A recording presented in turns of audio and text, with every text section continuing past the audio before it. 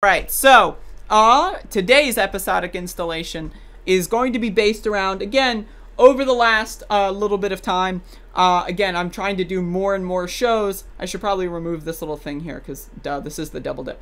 But I've been doing more and more shows because there's just so much to unpack here with the Capitol terror attack, coup attempt, whichever you select, insurrection or whatever, whichever, grouping of words that I endorse that you want to use. And so I have a story that I want to tell about the Republicans and the individuals around Donald Trump that enabled him. Again, you think Trump could do all of this by himself?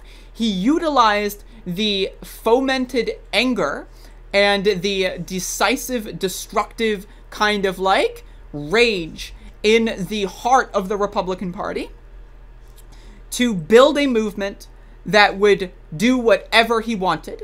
And that was the project over the last 5 years, was to convert the Republican Party apparatus into the cult of Trump party. And as we could see on January 6th, that was victorious. But all the Republicans are going to now try to jump ship. Oh, wait, no. I don't endorse this. I didn't mean it. It wasn't my fault. Oh. So let's read. This is from The Hill. Republican senators now regret ... I already scrolled down. So Republican senators say they feel a sense of growing regret over not standing up to President Trump sooner, a day after a violent mob ransacked the Capitol building in one of the darkest and most humiliating days in U.S. history. Agreed? One Republican senator who requested anonymity, also known as a beta male. Again, you're going to elect a beta male to the Senate? I can understand maybe throwing a beta male into the House of Representatives, right? You could use a couple of beta males just to even things out.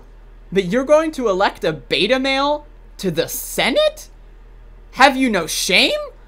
So anyway, we should have done more to push back, both against his rhetoric and some of the things he did legislatively, said the beta male. The mistake we made is that we always thought it was going to get better. We thought that once he got the nomination and then once he got a cabinet, he was going to be better. It was going to be more presidential. Are you on drugs? Like, what? Is this guy on drugs? Whoever this is, right? Because they won't tell us. Are they on drugs? What? Many Republicans are shell-shocked over the horrific scenes at the Capitol and seem to be trying to come to grips with their role in the disaster. The mob that hit the Capitol was filled with people who believed Trump's claims of a rigged election, despite a lack of any serious evidence. It served as a symbol of the fact that many Americans are now moving through reality no longer based on real facts or the truth. Hello, thank you for refreshing the page. The GOP senator, also known as the beta cuck, said he and his colleagues expected Trump would eventually accept the results of the election after courts ruled against his legal team's challenges, 60 times by the way, which were resoundingly dismissed by Republican and Democratic appointed judges alike. But Trump never did. And most Republicans, including Senate Majority Leader Mitch McConnell, held back any sharp criticism. This was largely because the Republicans calculated they needed Trump to get out the vote in the 2 runoff races to decide the Senate majority in Georgia. Again, you're going to elect a beta male to the United States Senate? What? Like, I literally cannot imagine, like, you are an individualist, you are a patriot, you spend years talking about how much you hate soy boy Antifas, and then you're going to go into the voting booth and vote for a fucking beta male who won't stand up to the fucking corporate gangster in the White House? Sad. Sad.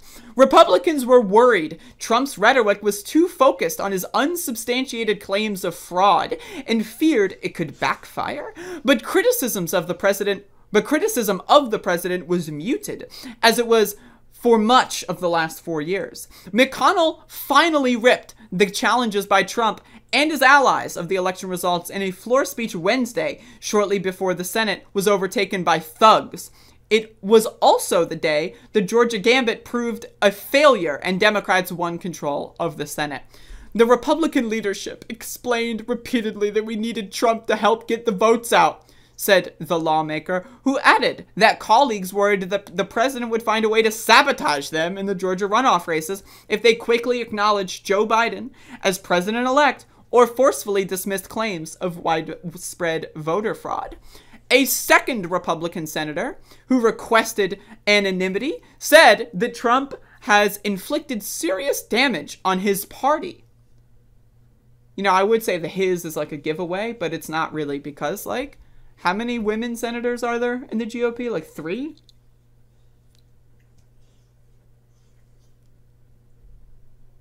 Really? Like 3 or 4? I don't know. Either way.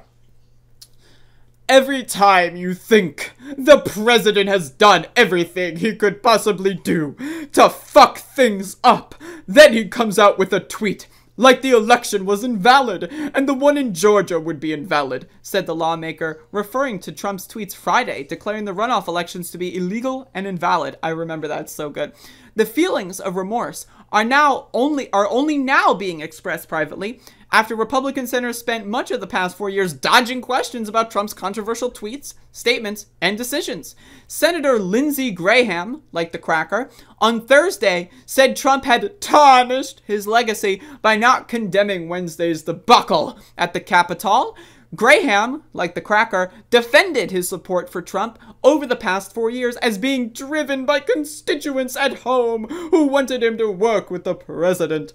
But he said, "It breaks my heart that my friend, a president of consequence, were to allow yesterday to happen, and it will be a major part of his presidency."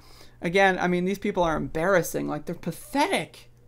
They're pathetic. These people are fucking, literally the physical personification of soy. Asked if he should have spoken out more when Trump crossed the line during his 4 years in office, Graham, like the cracker, acknowledged he could have, but also deflected blame on the media for not covering the president more fairly. "I have spoken up," he said. "All I can say is that I have shared my thoughts with the president. I've spoken up when I thought I should." What? What? Like, I literally can't. This article is so long, but it's got, like, so many good Easter eggs. I'm going to keep going. Senate Republican whip John Thune on Wednesday said Trump's rhetoric created a political headwind for Senators Kelly and David, who both lost the races that GOP senators had expected them to win. There were really mixed messages being sent, which is not helpful, because you had a lot of voters who were confused about whether or not their vote was going to matter. When the most effective argument is you're going to be a check and balance against a Biden-Pelosi-Schumer agenda, but you can't acknowledge that Biden won, it puts you in a really difficult position. That's correct.